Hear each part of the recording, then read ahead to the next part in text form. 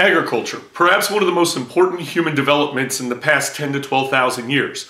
Because of agriculture, humans were able to settle down, stop being hunter-gatherers, develop urban centers. Urban centers then became the places of development and innovation. Let's go ahead and start taking a look at one of the more important parts of agriculture, the hearths, the starting points of it. Pretty good apple.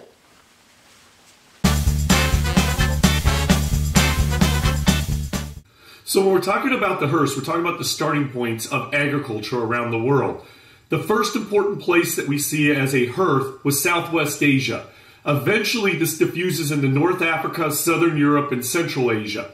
More than about 10,000 years ago, man settled down and started growing barley, wheat, oats, and rye, even olives.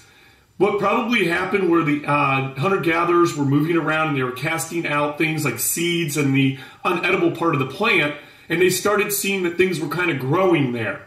In addition, animals started coming up and eating the scraps and started becoming more and more used to humans. This eventually leads to the animals being domesticated by the humans of that region.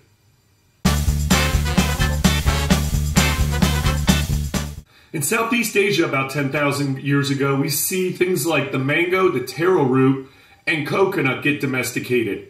In East Asia, it was rice and soybean, and that was about 10,000 years ago as well. In West Africa and North Africa, about 7,000 years ago, we see coffee, rice, sorghum, and yams.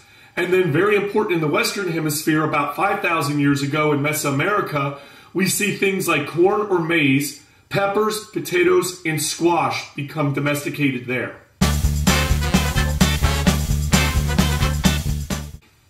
Another important part of human development is moving these agricultural products around. For example, we associate potatoes with Ireland, but we just got done saying the hearth was in the Americas. Well, it first starts with local trade. Small little communities started trading among themselves in one region. Then we got the empires. And as empires spread, they started moving agricultural products from one end of the empire to another. For example, Rome was able to move goods from England all the way to North Africa, all the way to the Middle East. A really big development was the Columbian Exchange.